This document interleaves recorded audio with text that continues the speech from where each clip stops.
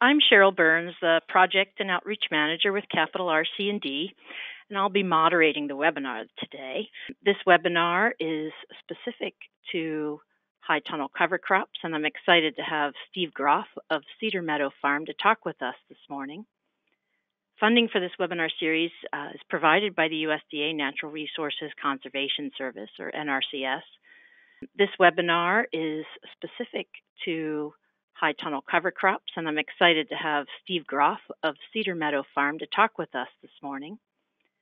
Funding for this webinar series is provided by the USDA Natural Resources Conservation Service, or NRCS, and they have funds and technical support available for eligible applicants that can be used to purchase high tunnels for your farm. I'll provide a link in follow-up materials that I send out after the webinar, including a survey.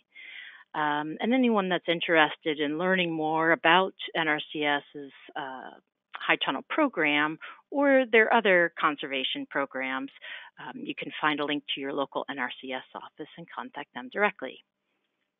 Before turning the webinar over to Steve, I'll also note that if you have questions during this presentation, feel free to either send them via chat or use the raise your hand feature.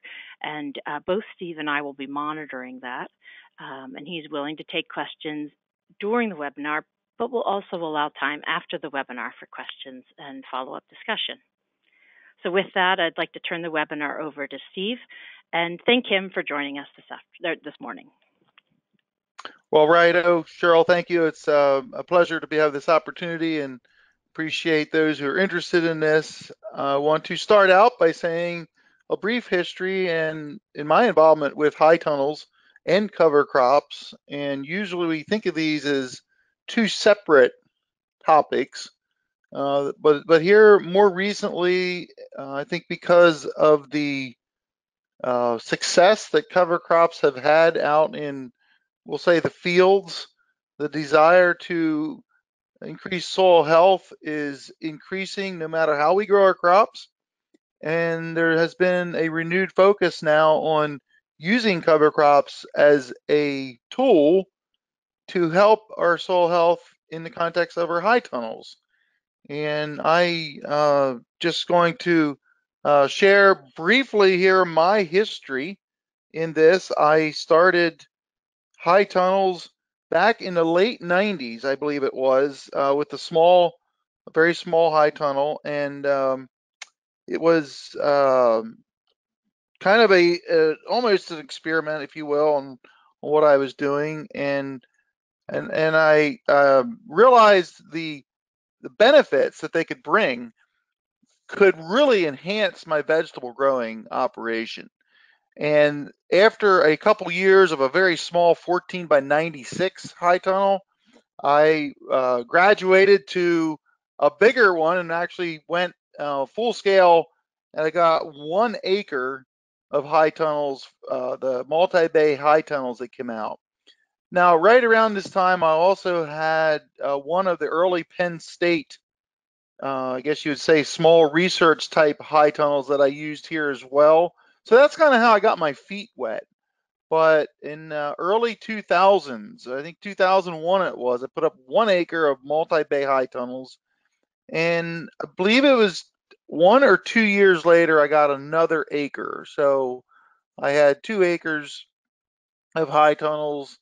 And then the last 2 years, had Caitlin, who was working for me, had gotten married, and her and her husband brought another high tunnel to the farm. So we were up to 3 acres the last 2 years of high tunnels. So for Pennsylvania, a fairly significant effort in high tunnel production. So Caitlin and her husband Mike have since bought a farm, so they've taken their high tunnel, their 1 acre. So I'm going to be back to 2 acres this year. So that is my experience in high tunnels. I guess I'm coming up here in about 18 or 19 years of that. And those of you who know me from my cover crop educational efforts know that I have the whole farm using no tillage and using cover crops for the last 25 years or so.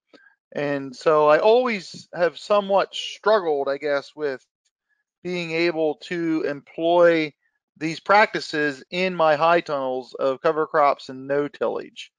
So I've been trying to, I employ some of these practices. The picture you see here is actually shaping the beds, getting ready to put down a landscape fabric, and that's what I had done for several years. And I just left the beds in place. In other words, I did not rework the beds every year. So it was kind of a hybrid system of no-till, you might say, in that I just simply did not work them every year. And the nice thing about this is it kept moisture down within the high tunnels so that early on when the tunnels are closed up, you don't have that condensation dripping down the plants and keeping things wet. So this really helps with that, to do it in that manner. So that's what we have done for quite a few years, and as I said, it was worked well, a nice environment for the tomatoes to grow in. And I'll just mention too that I'm primarily working with tomatoes. I did have a couple years where I had one bay with raspberries, but then I lost the market I had for that, so I switched everything back to tomatoes. So just getting comfortable with the high tunnel system and how we grow the tomatoes and everything is always a process, a learning experience. But I would say we got fairly comfortable in doing that with pretty much the commercial type tomatoes. But then in about 10 years ago, we started growing heirloom tomatoes, and that's really where the tunnels shine. As you know, heirloom tomatoes do not hold up to wet weather or rains. They tend to crack really easily, and by having the concept of high tunnels, it's really, really advantageous to grow heirloom tomatoes. So for the past 10 years or so, we have been growing heirloom tomatoes in our high tunnels to take advantage of what they have to offer. So one of the things that is I guess a problem that I kind of start feeling was because I have my soil totally covered with all the advantages it brings with that landscaping factor. I am not doing my earthworms and my soil biology much favors because we all know that the way a soil is designed to function is to be able to breathe, to be able to have earthworms and a lot of biological life in it. And I felt like I was hampering that. I felt like I was doing the exact opposite of what I was teaching to do out in the fields.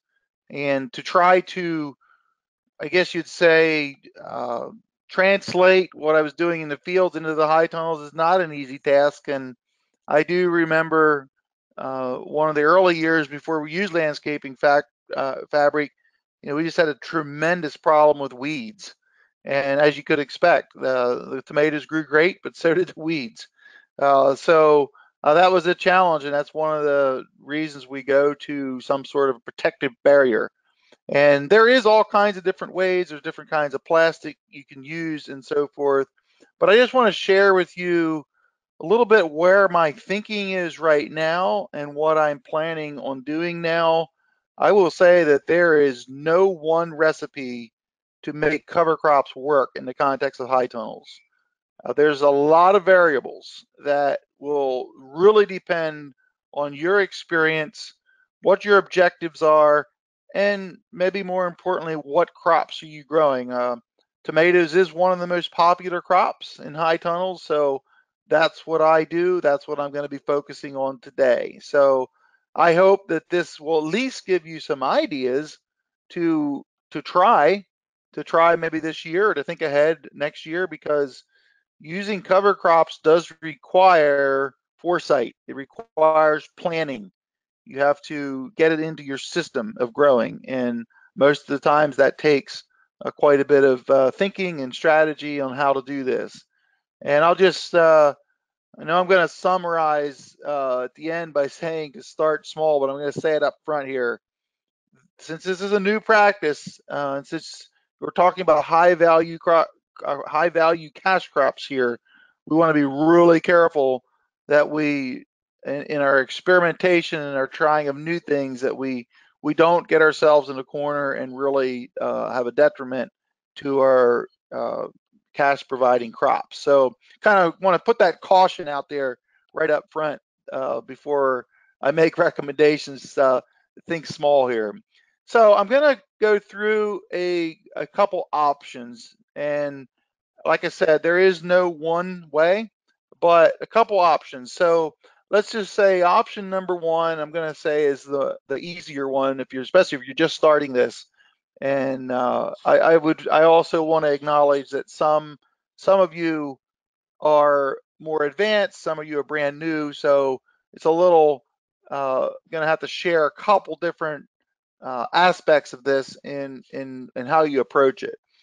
So let's talk about the first option here, and that is, let's start in the fall when we take out our old vegetable plants. Now, there are, again, different strategies on when you take your vegetable plants out, when they're finished in the fall, when the frost comes, or even sometimes before the frost, there's not much fruit left and it's maybe not worth harvesting. It certainly is easier just to let things go and let the plants naturally die, and then they're easy to pull out once they dry.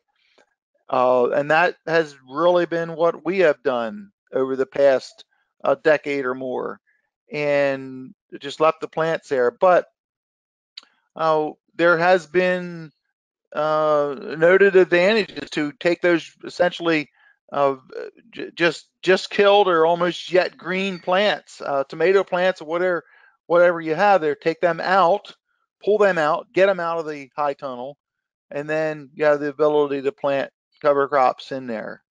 Um, I do know that there are some who have tried just sprinkling a few cover crop seeds into the holes where the plants were growing out of sometime during the summer. That's very limited. However, it may be some benefit there. Might be something some of you might want to try. But taking the old vegetable plants out in the fall, we want to try to get a cover crop mix in. Now, my first cover crop mix here is going to be one that winter kills. And this is why you have to think about what you're trying to accomplish, and then you have to get the species that will accommodate that. So in this case, an earlier planting, and also I would add an easier way to be able to manage cover crops, is to plant those species that are going to winter kill. And this is something that's just important to know, so that you don't kind of get yourself in the corner in the spring and don't know what to do with a massive living 6-foot rye or something like that. We're going to talk about that coming up here, but so just, I would suggest, if you're new to this, use cover crops at winter kill. So let's take our vegetable plants out in the fall, and whatever row covers you or ground cloth you had, plastic, whatever, get that out of there. If you're going to level out your beds, get that done, get that accomplished, and then plant your cover crops. Now, I'm suggesting here a very simple, very easy mix that is proven to be effective.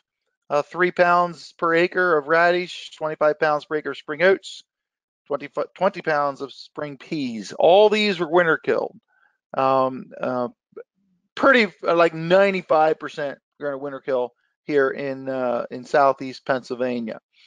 So I put this in pounds per acre. Of course, if you're smaller scale, you can just adjust accordingly to pounds per square foot, or seeds per square foot, whatever you want to figure out there. But this is just a guideline here of approximately how many, what your seeding rate should be.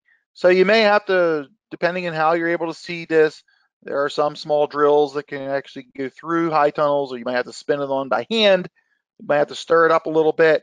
Then the next question is, how close are you to the time where you need to take off the cover, the plastic?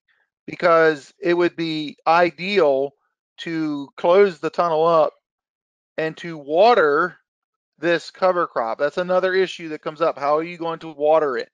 And a lot of times the way our high tunnels are, their cash crop is watered with drip irrigation. So that's probably not going to be effective to irrigate your cover crop if you have it broadcast. So here we come into a reality here of how do you irrigate unless you can put, if you're small scale, you want to put some sprinklers in and you can move them around to get the cover crop germinated. That's what I did the first time when I had just a small tunnel.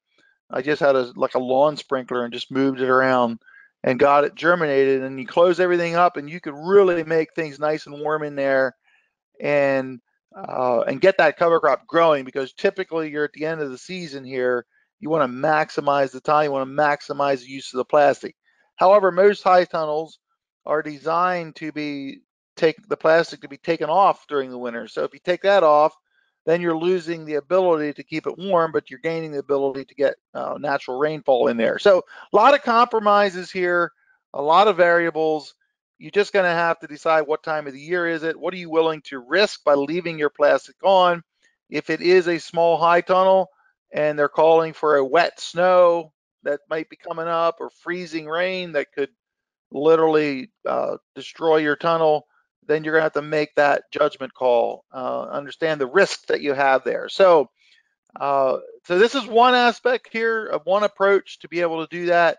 The idea here is to get something growing over winter, and it's going to help your soil and it's going to winter kill. All these cover crops here will winter kill when the temperature gets in the mid-teens for a few nights, I should say. Okay, now let's fast forward to the spring. Let's say I got an effective stand. Most people are probably going to rework their beds in some form or fashion. You may be laying plastic. And here's where we start moving into a more committed role of cover crops in high tunnels during the growing season. So what I've just shared was over the winter to try to remediate the soil, but now some of the ideas that I'm going to be testing here is using plastic, like normal plastic that is used in high tunnels. And I know some have used biodegradable, and I'm not going to discuss the pros and cons of that in this webinar. But the idea here is to get our beds made, and then to plant some low growing cover crops between the rows. Dutch white clover is a favorite here because it's low and it's a legume. It provides its own nitrogen. And then there's a new annual ryegrass called lowboy. And if you can't guess, that means it's a low grower. That's what we want in this situation. So the combination of these two seem to be a perfect match to be able to plant between the rows. Now, I don't expect that this will equal the same amount of condensation, I guess I will say, ability to limit condensation in a tunnel, especially early on when you have everything closed up, trying to maximize heat. But it's going to help, I believe. And the point of this here is to keep the biology functioning in our soil over the summer, because that's been the problem. That's been the challenge, not being able to keep the biology functioning. And this here should provide a decent place to walk, and it shouldn't be too invasive of growing too tall. Now,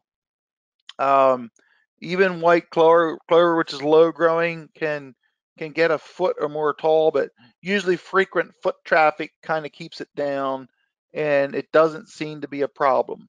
I would be prepared for the possibility of maybe have to trim it sometimes.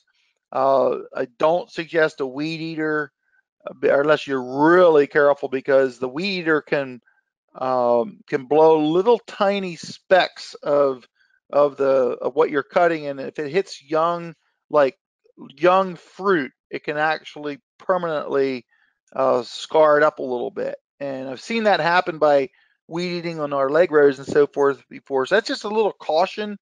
There's rear discharge mowers that they're available to get through, and there are some things out there, but if you use the right species here, I don't think you're going to have to worry too much about this. So this to me is the best idea we have going forward in trying to keep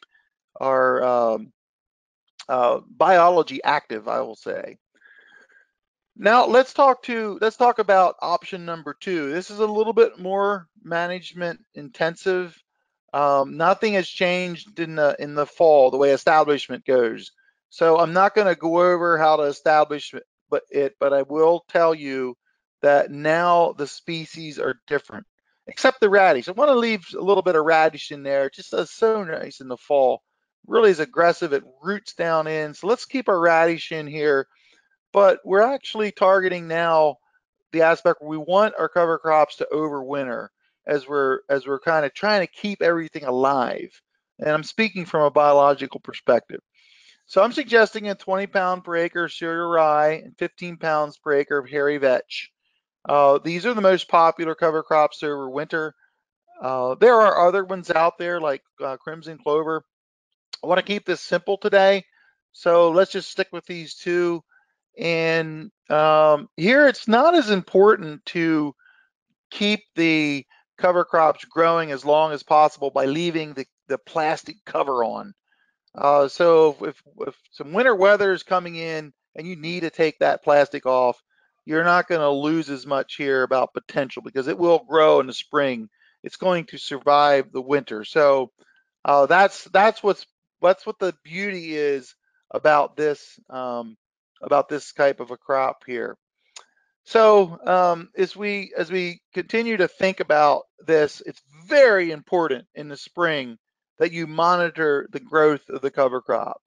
If you have any experience with cereal rye and even hairy vetch, during the latter end of April, it's really going to grow quickly, and it can get out of control really fast. So the thing about it is, though, with vegetables and high tunnels, generally we're going to be working in our high tunnels anyway.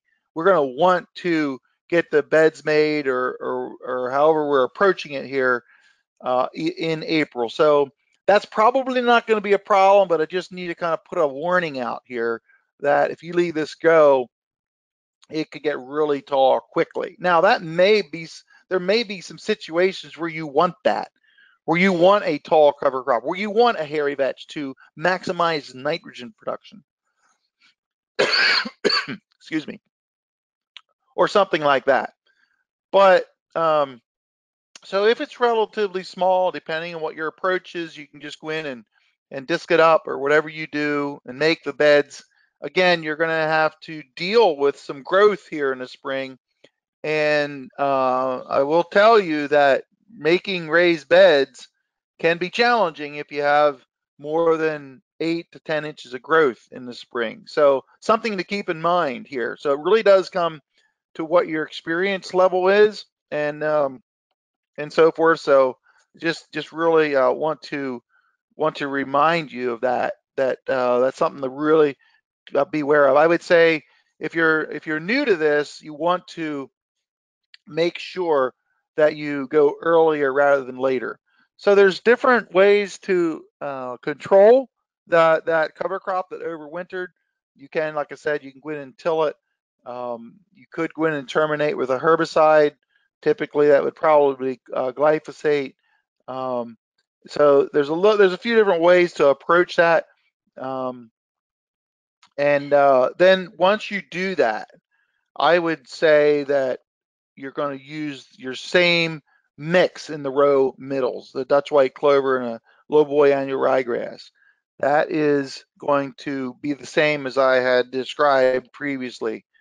I did want to provide another option here that some people might be interested in because it's used outside in field production, and that could be terminating with roller crimping. That would probably limit you to maybe not having raised beds, although I have seen rollers designed to be able to function on raised beds. So I wanted to mention it here. It's certainly something that I have been working with over the years out in the fields. So I understand how it works and everything, and it might be an option, but this is advanced management now. Again, you may need some herbicide, or if you're organic or want to stay away from herbicides, you can roll it 2 times, sometimes to get a good enough kill. I want to caution, though, that in order for a roller crimper to terminate a cover crop, that cover crop has to be fully headed and pollinating in the case of rye, or full bloom in the case of hairy vetch. Those two maturity rates happen about the same time. For southeastern Pennsylvania, it's toward the end of May, although if you have high tunnels that you have been managing, it may happen, beginning of May, if you're getting the heat in there. So this would be for later planted crops, not for your early ones. And I would say this is kind of rare, but I had to mention it because this is really what I do, and so forth. And so the other thing I wanted to say is we have an option here to plant a pollinator type cover crop in the leg rows or around the edges of our high tunnels. Again, this is for more advanced management. And the idea here is to attract beneficial insects. I've been playing around with this. I've tried it. Last year I tried it. I could maybe you could argue it was a somewhat of a disaster. The weeds kind of get out of control for us there in this, but I'm going to attempt it this year to try to intentionally attract beneficial insects, insects that will enjoy the spider mites that show up, or the aphids or whiteflies and things like that. So again, trying to make this work here, trying to mimic nature, trying to set up for success here while reducing our pesticides. That's where I think cover crops can be helpful in this effort here. So the whole aspect of using cover crops in high tunnels, as you can gather, is somewhat new. There's some information on the internet. This is from SARE. There's a couple different projects that are on there. I'm just highlighting one here. Just Google cover crops in high tunnels, and you can find various articles. And again, there is no recipe that is going to be applicable everywhere, but there's ideas here that you can use. So I just wanted to point you in some directions here where it could work. So just summarizing what I've talked about, I think it's important to understand this is still a new concept. I tried to share with you some ideas that I have, some things that I'll be doing this year, and just see where we can go in this. I would strongly recommend you start small, whatever small is to you, whatever you're comfortable with, whatever you have the ability to manage, and then learn from others. This is a kind of an emerging topic, and there's people you might meet at conferences. You hear about people. There could be field days. This is something that we need to band together and get some creative ideas. And I would say the overarching goal is to think about how can we mimic nature? How can we mimic nature as much as possible in this effort? That's kind of the background of how this could work. So that is pretty much my conversation here on cover crops in high tunnels. I guess I don't know, Cheryl, if you have any other clarification questions or anything else you want to talk about. We can certainly do that. Yeah, thank you. Steve, this is a lot of great information. Thank you again for taking the time Sure. to share with us. So while I am going to open it up here if anyone has discussion points or questions, and I'm waiting to see if anybody pops in there. Okay. I did want to ask about in your previous experience, as you were working through, testing different methods in the tunnels. What yield impacts did you have during that trial phase? Well, I pretty much, I guess, was on the cautious side and didn't push the limit far enough that I impacted yields. It was more the management factor, the extra steps, that was more of an impact. I am so convinced that we can naturally manage our pests. I think that's one of my primary motivations for looking into this. I have seen it in my fields. I'll just give a quick example. I no longer use insecticides in my pumpkins while they're growing, and I'm confident. I've done it several years now. I can't compare my self with every other high tunnel in the neighborhood, but I would say that our insect pressure is certainly not higher. I would like to say it's lower, but I don't have any proof of that. We do use some beneficial insects from time to time, particularly the parsimilus for the spider mites.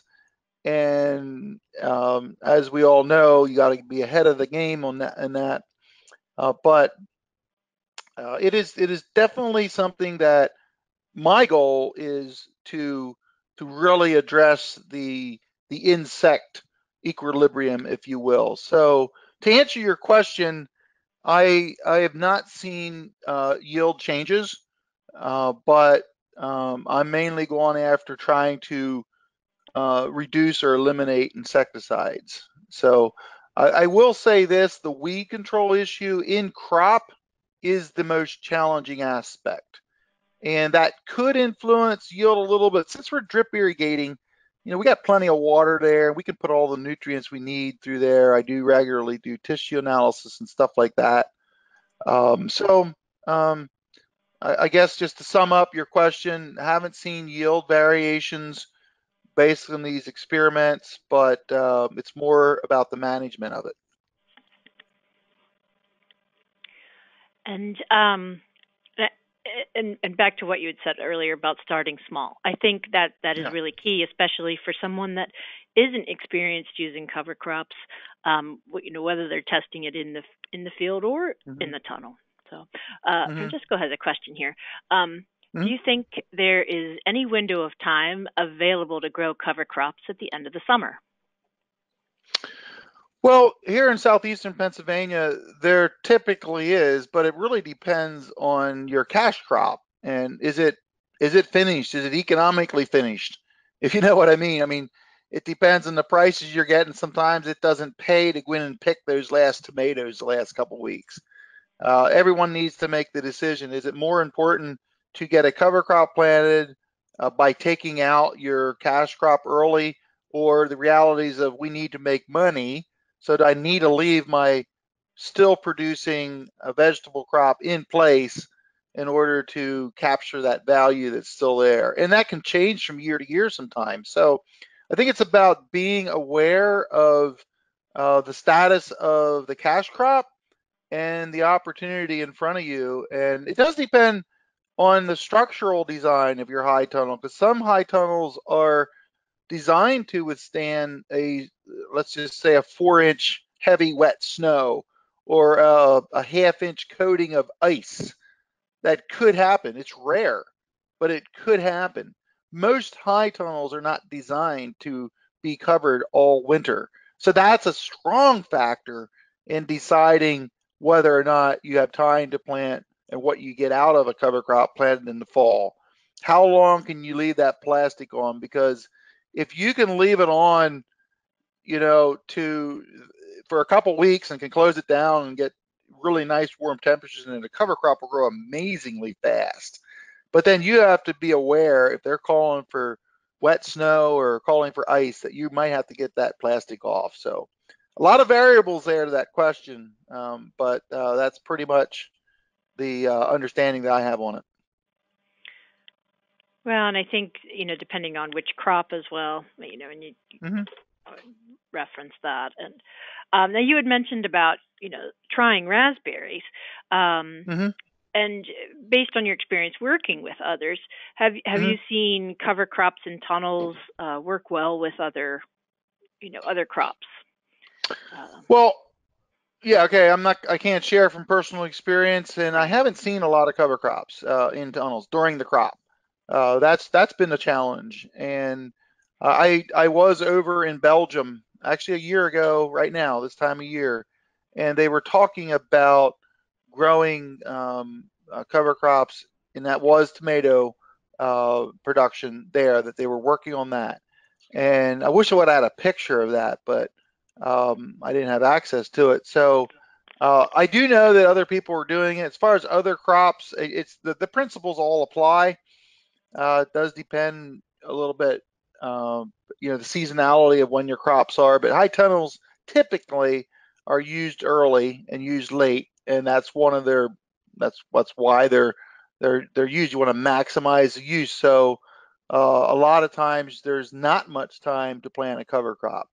Now, if you get a very diversified farmer who has multiple different types of species that he's running through his high tunnels, then there could be opportunities or planting windows that could open up from year to year. And you want to take advantage of that. I think that's a key here, that when the opportunity presents itself, if you want to maximize the benefits this concept has to offer, you need to be ready for that. And because it does take planning, I can't emphasize that enough. If you're going to make if you're going to take advantage of this opportunity, you got to be thinking ahead. It can't usually be a last minute thing, because we're busy as farmers, and it's usually there's not like we're sitting around wondering what to do. So that's just another dynamic. It's kind of one more step that you have to add to your already busy schedule. Steve, do you have any closing thoughts? I just again encourage farmers to look into this. I think there's beyond just trying to increase your soil's health. I see a bigger picture emerging here, and that is a more, I would say, transparency of how our food is grown. And customers are interested in that like never before. And now with smartphone technology, and even there's some really some what they call blockchain type of identification, where consumers, I should say, are identifying where their food was grown, and even the ability of how it was grown. This will play well with the general public, where we're trying to use cover crops to keep our soil healthy so we can use less pesticides, keep our insects in check, and all that. So I think there's a bigger picture emerging here that may be one of the best motivating factors for this, other than just the normal benefits that we can see on a farm. So I guess I would close with that challenge, that be thinking about where the future is going and what opportunities you may have by growing your food in a more environmentally friendly and a soil health manner. So I guess that would be my final big picture thought on this topic today. Great. Well, thank you very much. I know I learned quite a bit, and I'm sure we'll have some follow-up conversation. Once again, if anyone has additional questions later, I will provide information as to how to contact Steve. And we have upcoming webinars, and I can forward information about those as well. So, Steve, thanks again. And at this point, we'll go ahead and sign off. Thank you. Thank you. Take care. All right.